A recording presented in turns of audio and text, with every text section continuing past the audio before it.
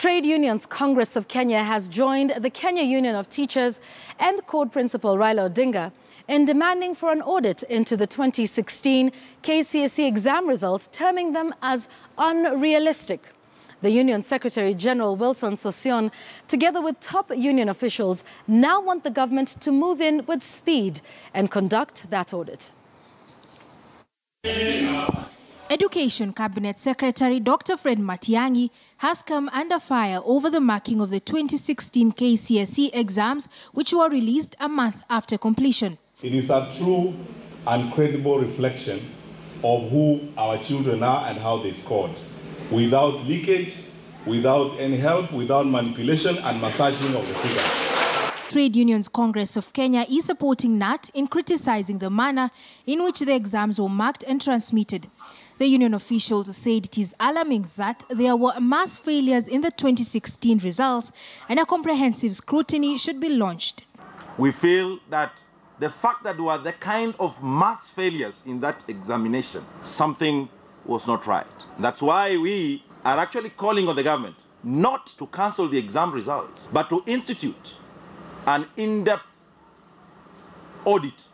The figures for 2015 were declared to us at Caledonia, subject by subject. This one at Shimolatewa, even the chief executive NEC did not speak. And if CEO does not speak, then it means those results are spurious and unauthentic. The union now joins Code leader Raila Odinga in ordering for an audit into the exams. Raila termed the examination marking process a fraud and called for a commission of inquiry to audit the results. The Kenya National Union of Teachers has written to the clerk of the National Assembly seeking Parliament's intervention in having the exams cancelled. In fact, these exams is one of the biggest genocide of children. It's a genocide. The ministry is quiet for 2 days or 3 days. That means they are guilty. The trade union adds that there was a clear lack of equal grading and moderation.